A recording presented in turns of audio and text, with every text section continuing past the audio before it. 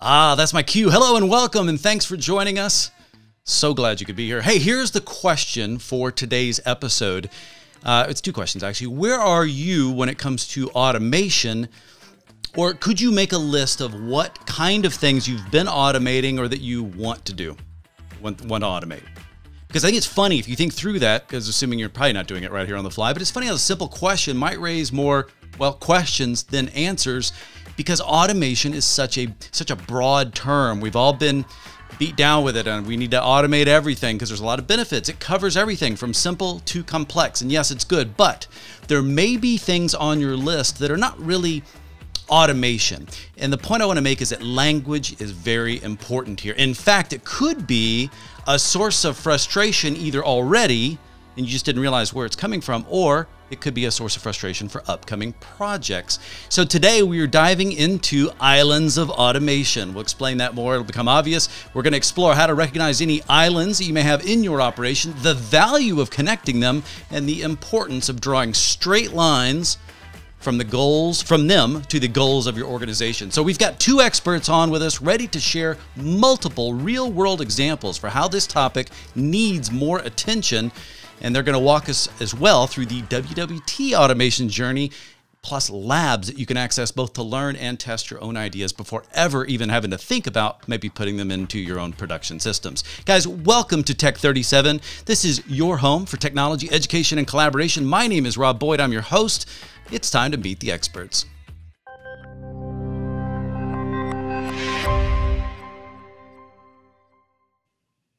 All right, experts, how are you guys doing? You feeling good this morning? Great, thank you very much. It's morning for all of us. That's we just became afternoon, didn't it? Here for Central Time anyway. Well, I'm going to introduce your formal titles because I want to ask you guys to expand on this just a moment if you don't mind. And we'll start with Philip because I've got you in the guest one slot. So Philip Palmer, your practice, and correct me of course if I get this wrong, your practice manager for automation and orchestration. I get that right? That's absolutely positively correct. Well, so, how would you describe yourself, though, in your role that's important for today? Yeah, I would describe myself as a enterprise service management best practice and process nerd.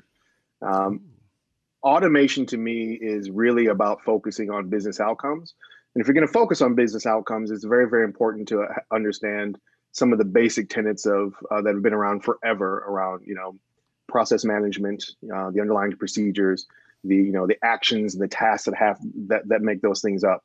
One of the stories I've told for a number of years is every single piece of IT that existed in the history of ever has existed to do one thing, which is to automate a business process. And we can look at something as simple as email and go back to the days when, if you're as old as me, I went to typing class and I had to learn how to type a memo and, to, from, subject, date, specific character terms and all those things. And now you look at email and what do you have? To, from, subject, the date is automatic.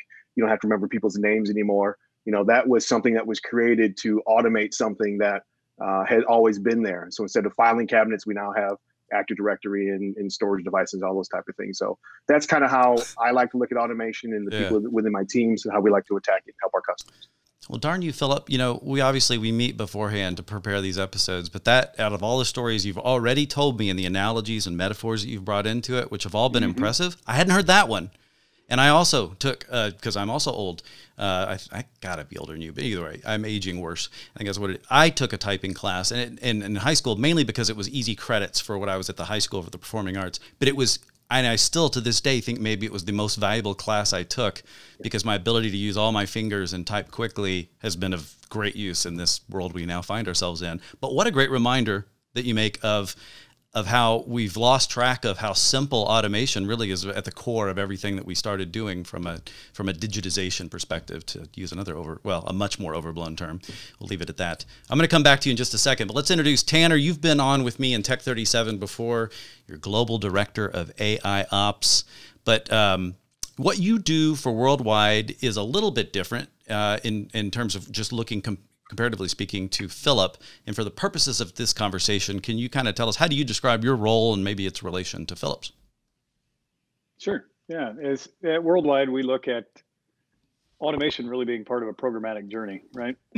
So if we look at automation and orchestration at large, there are multiple chapters to that to achieve, which we'll talk about today, an orchestrated environment of automation. And I lead AI ops, which is really artificial intelligence driven IT operations. So it's both a contributor and recipient of an effective automation strategy. So if we start to look at the infrastructure, the data center as a point of automation, the services as a point of automation, we always have to remember, to Philip's point, customer objective, what our outcome is. That's ultimately what's valuable. And so AI ops allows us a means of observability and visibility and ultimately automation around the customer experience, whether that's at the application, or it's in the data center, but it allows us really to take automation all the way to the edge, all the way to the endpoint.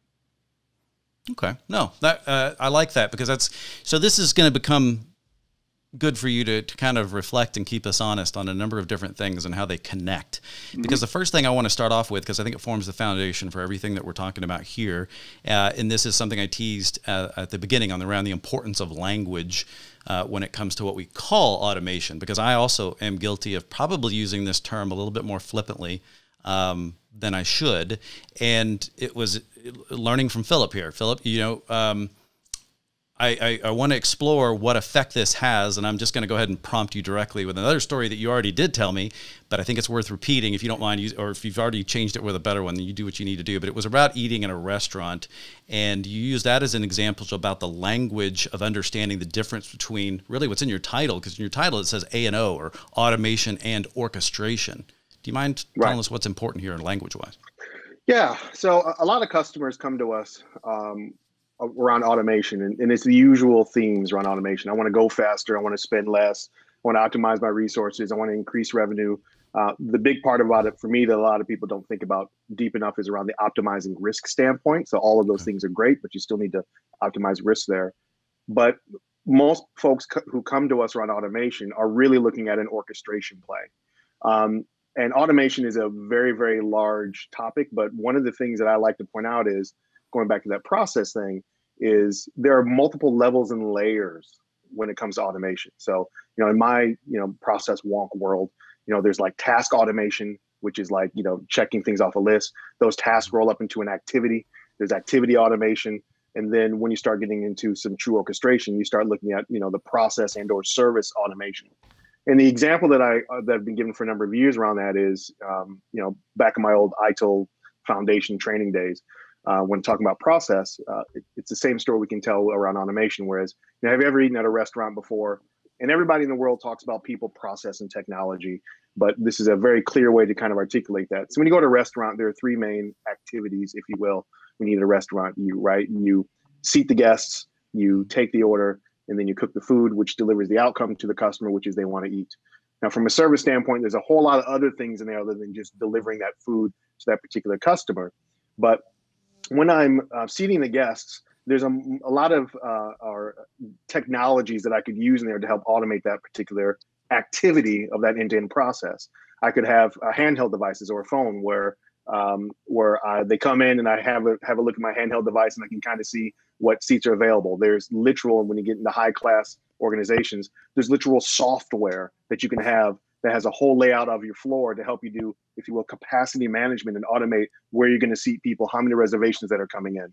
Yeah. Once the guests are seated and you go to take the order, same thing. There's things that you can use to automate getting that order to the kitchen with handheld devices, or you can group different menu items together on there so you can just kind of hit it and know everything that about that particular order. And if you really got super nerdy, and some of you may have seen this in today's world, when you're cooking the food, they actually have, burger flipping robots these days that they've been experimenting with. But we can take that all the way back to the beginning. And when you start to bring in technology around these things, and from an automation standpoint, that can even change the game. So in this analogy, I talked about seating the guests, then taking the order. But when you start to bring in different technology and start automating even the order taking process or the order taking activity, that might even flip things around the other way, where you may have walked into a quick service restaurant where now you have a kiosk that you walk up to, where you punch the order in first, and then you yourself shift left. Some of you may have heard that. You're shifting left, the whole seating the guest part, onto the customer, and they can look through your store, figure out where they want to sit, and they can seat themselves. And then from there, the food is made. And when I used to live in Australia, there's not a lot of table service that's there. That's an extra service. A lot of places you go and you'll get your order at the counter, and you get the little hockey puck that buzzes when your order's ready, and you get up and you get it yourself. Yeah. So the point being is that this automation stuff that we talk about, there are various different levels and layers to that. And we see it all day, every day in our everyday world. And we start to think about, like in this example, the outcome is my customer wants to eat. They want that food to be delivered to them. They don't want to have to worry about inventory management, maintaining the equipment, all those particular things. That's what they want. I'm going to bring this technology in. And if I bring in one piece of technology in one place, that could create a bottleneck somewhere else. So how do we look across those various activities so we can make sure that things are orchestrated appropriately and give the gains that the people are looking for? Now, the last part of that, I will say from a maintenance standpoint, is if you think about some of the places that you've been to that have these kiosks, now take that, now think about scale. Think about all the different quick service restaurants that might have these little touch pads when you come in, and about all the data that needs to be collected for that for each store. Right. And how do you scale that up, and how do you move that across? And that's a very real business problem that they have and that we have as well across many industries. Yeah, because I mean that stuff's they're gonna tie back in. I used to run restaurants and I was in the hotel business, and it was the food costing and things like this, and being able to adequately project things that had a spoilage, and as well as make sure you're not promising something to customers you can't deliver on because there's a key element missing or something to that effect. I want to bring Tanner in on this because I'm just curious. No secret, you guys at Worldwide are always building and refining your practices in how you deliver services to customers. And Tanner, I know you play a part in a lot of this, and I know, Philip, you could answer this question as well. But as Philip has kind of broken out this notion of it's important to not confuse orchestration with automation because there's two distinct processes. And it sounds like orchestration also becomes the important, potentially missing element for being successful with automation. It's like you have to understand the relationship between them if you're going to be outcome focused, if I'm paraphrasing in an okay way. But Tanner, when most customers come to you guys at Worldwide, do they already know what they want to automate, or are they already on that journey? Where do you find most people kind of coming in? And then Philip, jump in whenever you want in terms of whatever Tanner says, if we agree or don't agree with what Tanner says. For sure. And this is a constant conversation, right? No one comes in. The process would be a lot simpler if people came in and said, okay, we want to automate and orchestrate our environment. The reality is that automation answers some quick questions that are inside individual areas of the business. If we go back to which I mentioned before, but I think it's funny, we talk about automation islands. We have to see the archipelago, right? We need to see what all those islands, all those islands are, because we can't understand the full landmass, right? Yeah. Moving it completely to geography as an example. What we do programmatically is that we assess the levels of maturity in all of those places and the dependency of those things and the business outcome, the customer outcome. Philip said that I can't overstress that point. Whether you're looking at pure infrastructure automation or DevOps or AIOps or service orchestration, all of them must be observed and understood, but they all must be led by the objective to the business, because otherwise you end up in a place where a lot of our customers are, and that is mature, but somewhat, off kilter. They're moving in a direction, they're moving in lots of different directions with their automation expectations. And I think Philip, he said this, but automated chaos is just faster chaos, right? You're creating a wreck quicker with less people and less cost. And if done correctly, the objective-based programmatic approach is probably the biggest impact to the ROI for the business. If I want to know how the business itself can help my customer and not just solve an individual problem, understanding the programmatic dependency and really understanding the whole set of islands, how do we see all of these things, and the orchestration specifically is what allows us to start to stitch and tune to deliver that outcome at the end of the day. And how does that play, Philip, in terms of if I fundamentally agree that I need to look at the big picture and understand the outcomes to drive this kind of thing, but at the same time, I've got smart employees. In my experience, a lot of automation stems from individuals who are making decisions about making stuff easier for them to do. It's one thing I love about developers, and anyone with that mindset is they're like, this feels repetitive and it's mistake prone. And so they begin scripting and doing the different things that have the capacity to grow into automation projects. If someone's already are you saying that is it dangerous for someone to already kind of have to fight back from that path? Or are you saying that's normal? Here's That's where normal. you could pick back up. Okay.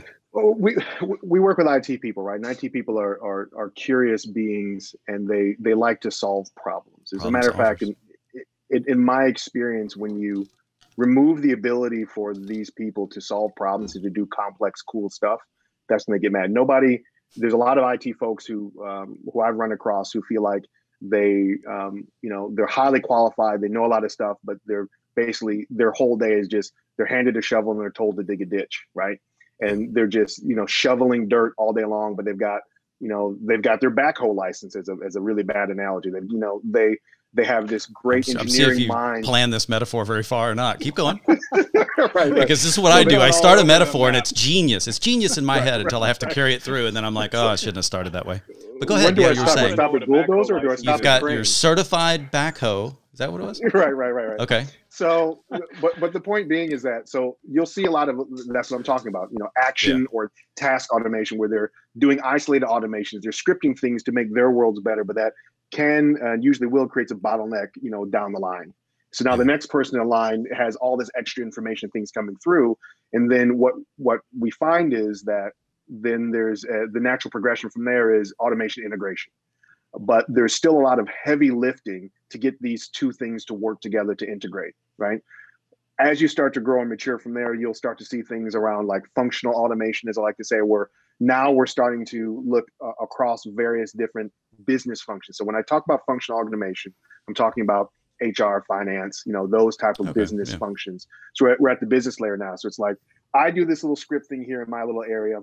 That integrates with this little thing over here in this particular area, and that has an effect on the business in this particular way. So to go back and answer your question, there's nothing wrong with starting there. And matter of fact, we don't want to have analysis paralysis, right? Because you can spend, this is a problem in the enterprise service management space, especially. You can spend all day long talking about what the future could be, but there is a place that a lot of people can start. Infrastructure automation is a very simple place to start. Just like in my old days of enterprise service management, people used to ask me, hey, you talked about all this best practice service management stuff, where do I start? And I used to say, well, it all depends. Best practice doesn't tell you where you should start. It depends, our classic answer. Yeah, for most things. Right.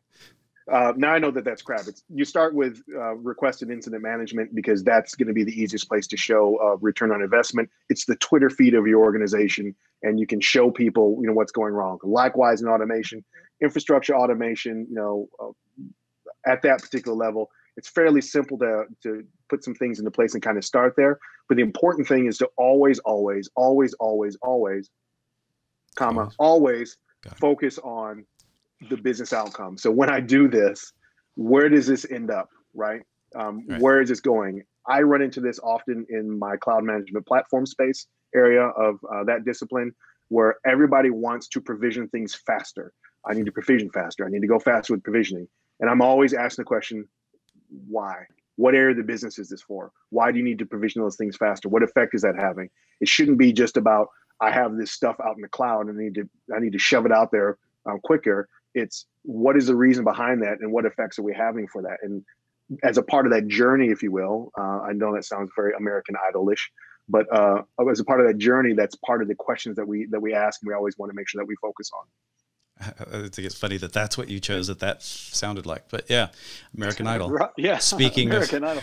Yeah, go ahead, Tanner. I'm pretty sure we touched on everything from heavy equipment to like TV shows. I was going to back him up on this. This is something that I want people that are listening to this to understand. Automation is not a right or wrong way. It's really a maturity. If you think about the fundamentals of digital transformation, what stops it? At the end of the day, it's not planning or technology. It's resistance and adoption. Yeah. And resistance and adoption, if you find their fundamentals, are always rooted in the fact that someone believes that this is not the most effective way. And so if we look at a well-executed automation and orchestration engagement, we virtualize the infrastructure, right? We automate the infrastructure. We develop a system of governance to produce and deliver timely, great code and great execution. We institute a self-healing environment through AI ops. We are now we're moving the data center immediately and through automation based on the customer experience. And then we're making sure we're tuning and driving all of that with orchestration. adoption, people's willingness to move in the direction they want to move in, or you want. All right. So Philip, it looks like Tanner got dropped for some reason. He started to freeze for a moment, maybe. And I want to have him tell the combine story when he comes back. But also I wanted to talk about, though, was you have a little bit of show and tell. We talked about doing this earlier. I'm not exactly sure what everything you're going to show, but what I loved is you're a pretty open person about being able to share, hey, this is a route that we've been down, and here's also what some things look like when they start to get more mature. And I know some of it dives into what you guys do with Worldwide and the path that you've been on, but it's the notion of, welcome back, but the notion of in understanding the strategy behind that is I think important. So I want to come to that next after Tanner. But Tanner, as you were saying, you froze for a minute and then it disappeared completely, but I'm glad you made it back. Nothing bad happened. But before we go to the show and tell with Philip next, I don't know, pick up wherever you feel like you left off there. It just comes down to, it comes down to objectives and understand your end user is not always just your customer. It's all the people in the process, right? It's taking automation, these islands that we talk about, it's colloquial, it's clever, but it's true, is taking those islands, understanding the bigger objective, and working in individual islands to adopt and design a program that people want to engage in and they want to adopt, because it does create simplicity. And that clarity comes from understanding programmatic outcomes and customer objective. That sounds, everybody says that. Let's sit down and do a workshop. We'll come up with your customer objectives. You have to tightly stitch that into your engineering approach. You have to tightly stitch that into your execution and your programmatic approach to automation. But it's imperatively, it's the most important part, to always keep, measure the temperature of the organization through the objective, not through the individual projects. And you can take an existing automation program at any of our customers and turn it into a very customer-centric, objective-based program that gains adoption. Well, and it sounds like what you guys are talking about also, it feels like things may have started, grassroots when it comes to automation for many of us, and that's how many of us maybe even started career-wise in certain ways. But you're really talking about embracing a top-down culture, if I'm hearing it correctly, because it feels like if you have a culture that extends obviously beyond infrastructure, because we've had multiple examples of, but I mean, you're really talking about, let's not forget that we're here to serve the business. I'm going to switch over. Are you ready to switch over, Philip, and we can pick up with your show and tell? Absolutely. Are you still getting it set up? Because absolutely.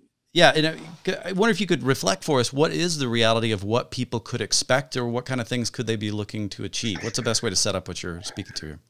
So one of the things is we've got our own journey. So one of the practices under my remit, or that I lord over, depending on how you want to look at it, is the enterprise service management practice, which is predominantly ServiceNow. But we've got a great automation story there as well. So one of the things that I take people to on a digital platform all the time is about our actual story regarding automation and orchestration, showing what we actually did and the automations that we executed over time, and how that saved us, time and money through automating these things, and how many hours are there.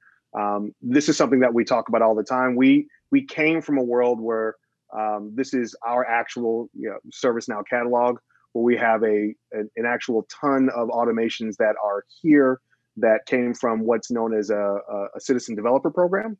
And what that citizen developer program is where we had a huge backlog in our ServiceNow catalog of things that our infrastructure folks wanted to get done and that they wanted to get knocked out, as you can see here. And rather than bring to bear the 4 people that were in our IT service management practice, we opened up a little bit of ServiceNow to those infrastructure folks to show them. I think it was ended up being like 2 half days, just enough to be dangerous in the dev instance, because they were the closest to those particular technologies. And so they were able to write and code those things and integrate it in dev. And then they brought it to the IT service management team. I'm oversimplifying on purpose here. And then we were able to code release it that same day. So what that did is that rapidly accelerated our journey with automation to get the kind of numbers that we're talking about here, because the provisioning of Office 365 users, the Tableau access, the VPN access request, those automations were written by those technical specialists that were close to those things. And it was just made real in the service catalog that was in ServiceNow. So now we can just click on a button and have it run. And that way we've got the best of both worlds. The people who understand the ServiceNow side of things can have their cake and eat it too. And the infrastructure folks don't have to sit around and wait for somebody to try to understand their technologies and code it together. And this is a really great example in my definition of really orchestration, tying two technologies together to deliver a specific business outcome. And it's grown from here. I mean, we're literally running thousands of automations a month, probably a day if I have to go look at the numbers, but that's internally. So we've got a lot of experience in that, and that's some of the things that we like to highlight. Now, I don't know if you want me to go to some of the pretty picture stuff, but I'm happy. Yeah, no, I'm going to have you go to that next. I just wanted to point out that, so anybody, one of the things you were showing there was an article that is linked. You guys will find this, speaking to the audience now, you guys will find this as part of the your login. If you're watching this live, which I encourage you to do whenever you can, then you will certainly be watching it through the platform, which is what we've been showing. And everything you're seeing here is available from that platform, including, and this is a simple example, is that article, which actually is about WWT saving time with Ansible automation. And you guys have been on this journey for a while. I love the fact that you're willing to expose kind of some of your storylines. Even though the story is beyond just ServiceNow and Ansible as it focuses on in the article, but I encourage everyone to go look at the article, play that video perhaps that you had kind of brought up a little bit there. But there's more behind here. And so, and this kind of highlights, because this is funny, sometimes we save this stuff till the very end and just kind of mention it as an aside. So I'm glad you're taking the time to show this. This really shows where, well, correct me if unless I'm setting this up wrong, but what you're kind of showing here is stuff that that the customers have access to. This is something you guys can interact with them on, right? So wwt.com, it's again, pretty straightforward. wwt.com, you click on the magnifying glass, you can type DBAAS as an example for database as a service. And there's a lab that we have here that anybody can access. The only thing is just your name and your email address. Anybody can access, where you can actually play around with ServiceNow connected to Cloud Assembly, working with Infoblox, IPAM, and Ansible Core to both public and private clouds, and doing that. Now, this is one of my all-time favorite labs that on-demand labs, by the way. This is free again, that my team has put together that shows enterprise service management, cloud management platforms, infrastructure automation, those three of my four disciplines. I got DevOps and containers as my fourth discipline. The reason why I'm so proud about this is it actually demonstrates how truly what orchestration looks like. Now, here's the problem, candidly, that I have with this lab. This talks about ServiceNow, multi-cloud, custom naming, database as a service. But the thing that's missing for me still is, what's the business outcome? So this is a great example of where we can have some fantastic automations that do some great things, but the connection to the business layer, up higher is, I want this story, and one of the stories you're going to be telling is you use this orchestration to deliver this particular example business outcome for a particular business. Right. There's another one in here. Let's see. There's another one here for a CI/CD pipeline. So you can actually come in and play with an OpenShift CI/CD pipeline lab. All these technologies together, hands-on keyboards, get your fingers dirty, play around. It makes it real. You can make a CI/CD pipeline out of a lot of different technologies. So the point being is that you can automate and orchestrate those things. What is your reason within your business for having a CI/CD pipeline? How's it helping to achieve your particular business outcomes? And it doesn't stop with just connecting the nerdy things together. There's got to be a reason for these things. I know, and for this show and the purpose of what we're trying to get across, I'm so trying to hold myself back from wanting you to dive further into the nerdy details on that. But also, Tanner, I'm just curious if you have any thoughts at this stage, because one thing that jumped out at me here is that I also wonder, is it fair to hold you guys accountable for having a business outcome and a demo that's designed to be used by many different people to understand how things work? Or is that just a matter of maybe that's just semantics? If you could have set up a fake customer outcome, perhaps. I don't know, Tanner. What are your thoughts on how to do that right, and what we're on so far? Sure. Yeah, I think that's a valid question. I think that one thing to understand is that the platform, the visible platform that people can come out and see and share our knowledge, it's meant to be a presentation layer of what we have created and labs we have created, but it's also meant to be a mutual conversation. We have gone down a lot of very advanced pathways here automation, orchestration, all of our respective parts of that process, and many, many others. The thing that we try and do at Worldwide that's specific to this platform is that we want to share every step of that journey. So we have labs out there that can real tactical results. We also have the ATC as part of our relationship with their clients, where we can really create test models. So if lab is something that they're very interested in executing, or they want to explore that, we can take that lab and replicate that lab, or replicate their environment. That's powerful. When we've talked about a little bit of IOPS, where we literally try to break environments, because we much prefer we learn how to break them and learn how to protect those things versus doing this in a production environment. It allows us equal parts risk mitigation and equal parts innovation. So it's allowed us to take a lot of these integrations and interoperability and environmental testing for all of these tools, push the envelope with it. So we end up being able to not only deliver great outcomes, but also share all that stuff with people. We went down this pathway. We figured out all of these elements. We figured out how to tie these together, figured out that, you dive and measure business outcome based on these particular elements in this particular lab. So it's kind of a way for our customers to share this journey with us. And all of these things, automation, orchestration, each of their respective part of business, they're all journeys. They're not out of the box execution. So when we show something, yes, we're giving up we're opening access to a lot of detail. But in the same sense, high tide floats all boats, right? We move our customers forward, we move the state of the industry forward. Well, Philip, I wonder, so we've got 5 minutes left. I don't want to make sure, and you're covering kind of what I would have on my list is making sure that we have our calls to action, and I'll just be upfront. Now, we want people to reach out to you guys with questions about their automation journey, understand that you guys are good at handling the ill-defined questions and helping shape them, and you've got various programs to do that, and you're showcasing some of the tools in which you do that. But what's most important that we want to make sure we cover here before we depart? The most important thing for me as an enterprise service management nerd is again, it's focusing on that particular business outcome. It's okay to automate stuff, and that's perfectly fine. But don't forget that getting something automated is a lot of times the first step. There is no one and done with automation. Once you get that thing automated, once you've written that script, it's like the build the pool versus maintain the pool analogy, right? And so there, right. Sorry. One of my oldest best friends, when I lived overseas, said, if you want to know what it feels like to own a pool, go outside the front of your house in the morning and throw $100 bill in the air every day. Right. Yeah. And so there's the cost of maintaining those things on a day-to-day basis. And then there's also the question around, not only the business outcomes, but is this going to be viable or sustainable long-term? So the world is changing, technology is changing. So the big key takeaway that I would have is, always make sure you focus on the business outcomes, and always ensure that you understand the effort that's going to be involved long-term, because it's not a set it and forget it kind of scenario. There's still upkeep and maintenance and the toil that's going to come along with that.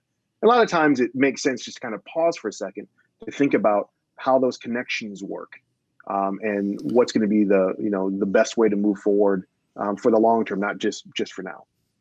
Well, and I think as we wrap things up, I think what you're saying all makes complete sense. I think there is a reality that as customers hear this, and I don't think it's hard to agree with everything you're saying there because it's not real contentious, but the reality of actually doing some of that stuff can be, in my opinion, overwhelming in terms of just thinking about all the moving parts, all the related activities that are affected by some decisions and things like this. And those are, of course, important to consider.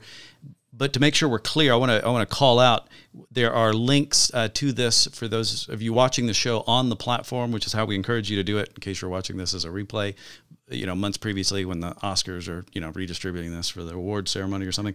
You guys have a briefing and a workshop. The briefing, Enterprise Service Orchestration, and then on the workshop, you've got Enterprise Service Orchestration Envisioning Workshop. Do I have it correct? The briefing is a bit more low key and it doesn't require as much interaction, but the workshop perhaps is a little bit of a deeper dive where you're getting a kind of personal exchange of information so that you can make tighter recommendations. Is that an okay way 100%. to put it? Okay. So the enterprise orchestration briefing is very similar to the conversation that we're having right now, where we talk very high level around islands of automation. We talk about a general maturity curve of automation. It's the whole idea is to try to figure out, is to meet you where you're at, if you will. So where are you at right now? You know, what are you thinking about? That's the briefing. When we get into the envisioning workshop, that's to figure out where do we go next. Okay. So you might have some senior executives or some people in your organization that don't necessarily understand enterprise service orchestration or kind of where to start or what it all entails. That's this year. That's the enterprise service you can help with that briefing. too. So the explanation to other members. Okay. Other people on that side. Okay. Right. And then the envisioning workshop takes it to the next level, which is, okay, of all the things that we could do, dramatic pause, with all the things that we could do within our automation journey, you know, where should we start? And it's about getting the right people in the room, talking about what the pain points are. We have some fantastic ideation specialists in WWT that can help out with that. And we go, okay, so based off of where you are today and where you're trying to go, these are the type of automation things that we can bring to bear. What's incredibly important is to get an understanding about what you already have, because you probably already have the means of getting to those end results with some of the technology and some of the people that you have. It might just need to be a skill up or a coaching standpoint, or it might be a lab as a service type thing where, you know, we can, you know, build an environment that looks very similar so we can experiment to figure out where to go next. So there's a lot of different ways to go, but this workshop here is designed to help out with that, to say, hey, we all have the briefing is what I like to call the sheep dip. So we all have a basic understanding about the language and what's there. Wait. Sheep dip? You know, I couldn't let that go by. I'm not that familiar with that one. Again, when you live in Australia, is this okay to say? Pick up some vernaculisms. Okay. Yes. So sheep dip is a term they use in Australia around, you know, dipping sheep, you know, to make sure that there's no bugs on them, but it's just, you know, really quick. Oh yeah, sure. So yeah, sure. We all dip our sheep. Yeah. I was thinking of like what is the sandwich I never understood? The London dip? No. Au jus, yeah, it's like French bless you. Yeah. Yeah. Sorry. So sheep dip. It's like sheep dip. To make this is golden. This is golden advice here. Keep going. The same playing field. Everybody understands the same language, and then the envisioning workshop is where we take a step further to figure out, okay, where do we execute next? And then from there, there's a whole myriad of other things that we can do for them from there. Well, and I wrote down, I want to thank you guys, because I wrote down, one, I kept writing down words that Tanner was throwing out. Now I have to add sheep dip to this, because Tanner already hit us with archipelago, and he'd use lexicon and, let's see, nomenclature. I know what the words mean, don't get me wrong, but I don't often hear them used in my conversations, and I like that. But the one key point that I think is kind of and it just really feels like it's just this simple, and what I've learned from you, Philip, is we need to understand the difference between automation and orchestration, and understand that if we lead with orchestration, that's going to help us keep that outcome focus that the automation can accurately plug into. Because when we start losing sight of that is where the frustration starts to creep in, and feeling like, I feel like I'm working towards something, but I don't know what I'm achieving, which is horrible for anybody in any job. And I feel like kind of laying some of these things out help. And I really appreciate these resources you guys have made available. I encourage everyone in the audience to take advantage of these things at any depth as is appropriate, because it's all very custom and it's designed to kind of build that relationship so you can start getting more value for your buck and your time, which is really what I think a lot of this boils down to, is how can we be better about our time? So some good resources there. Tanner Bechtel, thank you so much. Philip Palmer, certainly thank you as well. Thank your teams behind the scenes that also put all these things together, because I know you represent quite a few people. And thank you guys for watching. Appreciate your time. Please join us on the next Tech 37, and we look forward to it. Take care.